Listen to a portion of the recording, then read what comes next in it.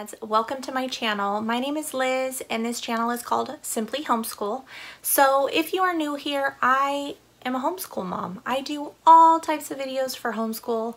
And if you're a returning subscriber, thanks again you guys for clicking on this thumbnail and showing me some support and watching this video.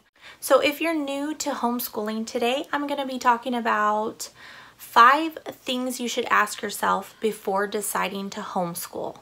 Okay, now these are things that you may have already thought about or you may have not thought about, but it's always kind of good before you jump into something to just kind of sit and think a little bit on why you want to homeschool. So let's jump right in. Okay, so jumping into this, I want to start out by asking you, why do you want to homeschool? What are the reasons? I'll tell you a little bit about myself.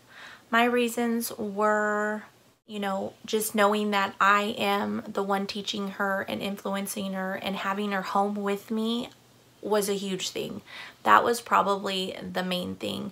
On top of safety, a lot has been going on in the world, and I know we as Christians are not supposed to be fearful.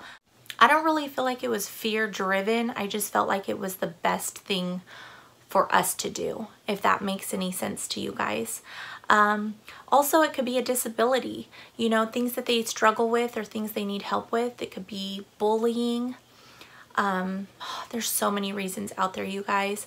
My daughter was kind of going through a little bit of some stuff during kindergarten, like towards the end of the year, that I wasn't quite sure what was going on. I'm not going to get into all of that, but I feel like it was the best decision that we had made for that as well. So yeah, just ask yourself, what are the main reasons? Get a journal, not a journal, get a notebook and just kind of write things down so you have it on paper. And I honestly would suggest you hold on to it, because you're going to go back and wonder, why am I homeschooling? Just because it's hard sometimes. I'm not even going to lie to you, and I'm not going to sugarcoat it. It is hard. It is hard, but it is worth it. So another thing you want to think about is what you expect out of it. What you expect as the mother and what you expect from your children or child. You could expect to have fun, to have times of laughter. You can also expect to have a huge challenge in many different things, okay? It could be trying to teach them something or them understanding a concept. It could be getting them to listen to you. It could be them not taking a million breaks. There are a lot of challenges, but again, it's worth it. Let me just put it like this. Everything in life has challenges, right? And most of the best things in life are a challenge, the most rewarding. So don't look at this as another challenge that you have to overcome. That's, like a job thing or money or something you want to buy. This is like your child's education, and not only education, but this is like the way of life. Once you homeschool, it changes the dynamic of everything. It truly does. So I would suggest asking yourself what you expect out of this. Also, on a lighter note, I would expect to have an empty pantry and an empty fridge, because they tend to want to eat all the time. It's a battle. It's a battle, you guys. It's a battle. Also, just expect to know that this is not a fix-all. If there's issues, with specific things having to do with school, this is not always something that's actually going to fix it. It's not going to happen right away, but you can work around things to help manage specific things, if that makes sense. I think if you're in specific situations, you'll understand what I mean. So just expect for it to be a challenge and for it to be hard at times. And this is truly like the good, the bad, and the ugly. Yeah, I'm not trying to scare you. I just want you to go into this thinking like in a reality form, and not like, oh, it's gonna be wonderful, we're just gonna sit around and the kids, I'm gonna read to them and they're gonna listen and it's gonna be wonderful and they're gonna be like, thanks mom, you just taught me that. Guys, it's not like that. Sometimes I guess it could kind of be like that. It's fun and everything, but because that's what I was envisioning. I'm like, oh, I'm gonna sit down at the table, she's gonna sit with me and it's just gonna be wonderful all the time. It's not. It is wonderful sometimes though. Like, we have fun, I'm telling you, we have fun, we laugh. It's kind of cool because some things that you learned in school, obviously you forget about. So you're kind of relearning things with them and you have a better understanding because obviously you're older. So it's pretty cool. So that's something to expect as well. So another thing to think about is, how is your support at home? Do you have support in homeschooling? Do you have a husband or a wife that's going to work with you through this? Do you have maybe a friend or a family member?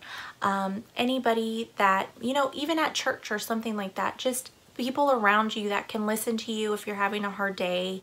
Or at home, maybe, you know, if your husband's there, maybe he could help a little bit or take over a little bit, or just, you need that support from somebody, because there are going to be some times when you feel like you need that. I'm kind of crooked. I'm sorry, you guys. Also, for me, I feel super blessed. When I was thinking about doing this, okay, I'm going to rewind a little bit, just a little bit, okay? If you're new to the channel, this will be all new to you. If you're a subscriber already, you've probably heard me say this in previous videos, but I'm gonna try to say it super fast, okay? So, my daughter went to private school for kindergarten. I taught her preschool, pre-K, okay? Now, when I was transferring her into a Christian school, I fought with myself, okay? That I wanted to homeschool her, but I didn't feel like I had the support. Okay, like my husband, he was cool with it, but like I was trying to get my sister into it and my dad and everybody into it, and I don't feel like they were quite on board yet. My sister had a daughter that had been in the same Christian school that my daughter went into, and she is quite a few grades ahead. So she's in 6th grade now and my daughter's in 2nd. So there you go. So she wasn't quite ready to pull her daughter out of school since she's been in school. She was worried about that. So she had other things she was worried about. So my point is I didn't really have that support. I wanted her to homeschool her kids while I homeschooled mine, so we could do it together and like make it like, you know, bigger and more fun and do co-ops and stuff like that. So I decided to put my daughter into kindergarten. When she was done in kindergarten, towards maybe like, I don't know, 2-3 months before she got out of kindergarten, I was like, that is it. I want to homeschool. I'm going to do it. I want her home with me. I want to be the one to do this. And my sister was kind of going through her own things that were making her feel like, you know, it was kind of, God was leading her into the same direction. So, long story, kind of long, but try to make it short. She decided to put her 2 daughters. So one is 1 grade behind my daughter, so she's in 1st. You guys know that if you've been on my channel. 1st, my daughter's 2nd, and then my niece is 6th now. So we've been homeschooling for 2 years now, going on 3. Super excited about that. But so that's the story of that. I have support. I love it. We do co-ops together. They go on field trips together. They're involved in, you know, reading groups together. I love it. It couldn't be any better than that, right? So if you have a support system, and I'm not saying a sister or a friend that's homeschooling, but anybody that can either navigate you or help you, or just on your hard days, you know, where people aren't like, I told you not to homeschool. You want them to be on your side and to just help you, to hear you out. That is tremendous. Now, if you don't have that, there are places to find it. There are different Facebook groups. There are channels you can watch on YouTube. There are community groups that do homeschools. There are co-ops, charter schools. There's so many options nowadays. It's kind of crazy. So even if you don't feel like you have the support within your home or within your family, you can find support there. And the mothers, most of the mothers are super kind. So yeah, so that was really long, but I'm moving on now. Okay, so the next thing is, what does your homeschool look like in the future? So I wouldn't go into this just thinking, I think I'm going to try it for the year. No, I would try to think long haul, okay? Just because if you think that way on your hard days, it's going to be easier for you to give up and just be like, I'm throwing in the towel, my kids are going back to school. That's why I said at the beginning of this video, keep your notebook that has the reasons why you want to homeschool, because you're gonna want to reflect on that when things get hard. I know I have. I've thrown that I'm sending you to school.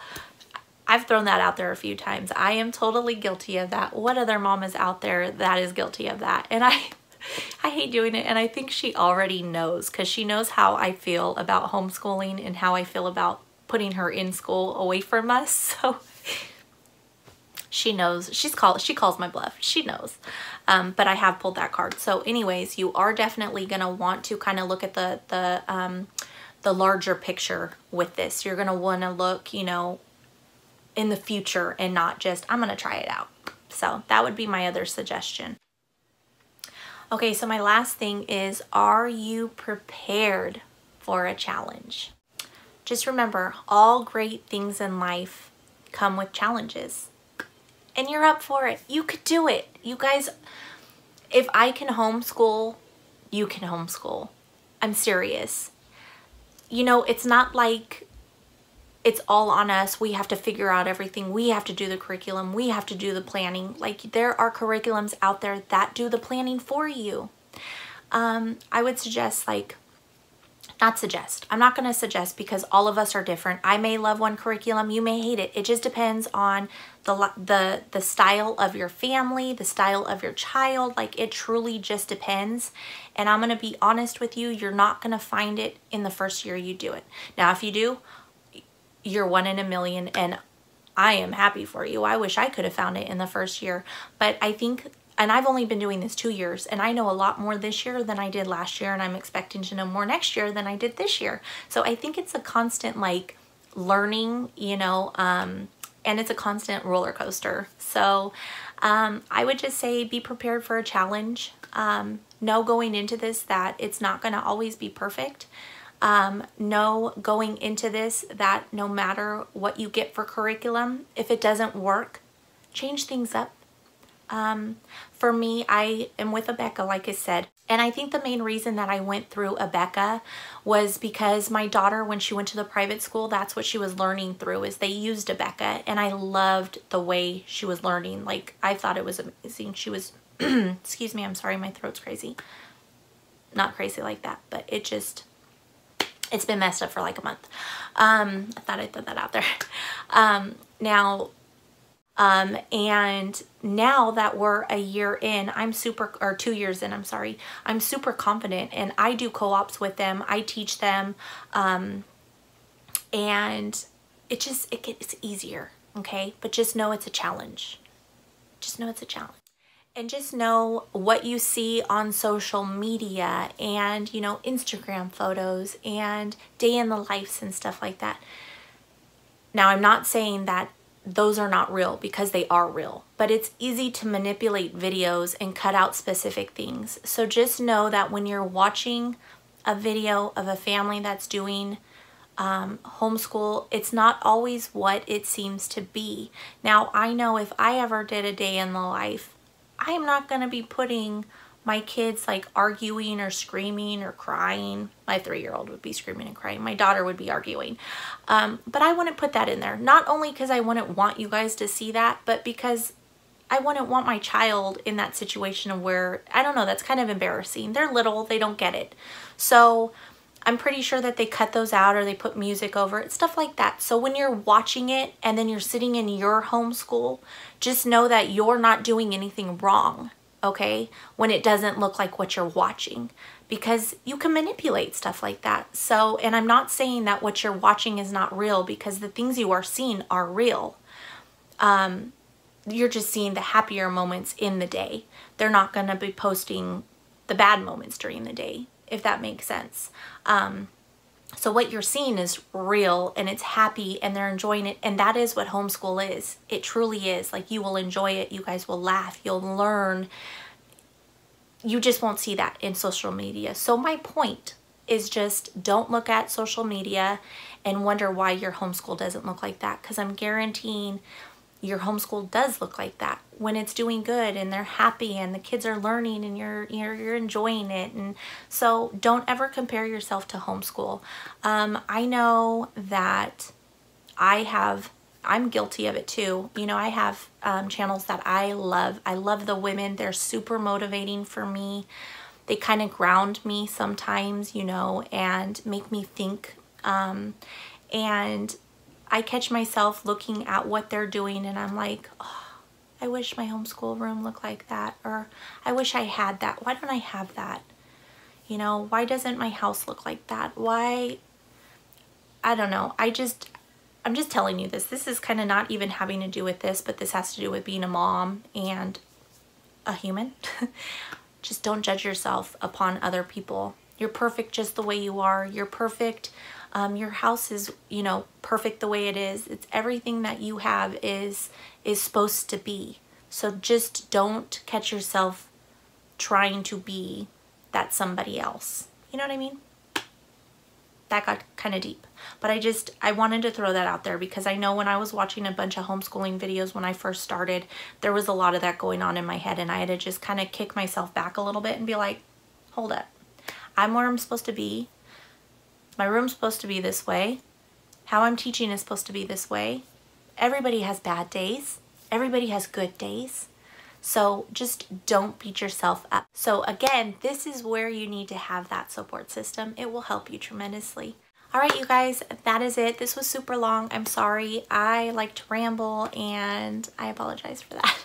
If you don't like that part, just fast forward through it. I hope some of these made you think. Don't forget to keep your notebooking paper that you write all your reasonings, and keep it somewhere safe in your work desk or I don't know, anywhere. Keep it wherever you want, but just keep it so you have it to go look back on.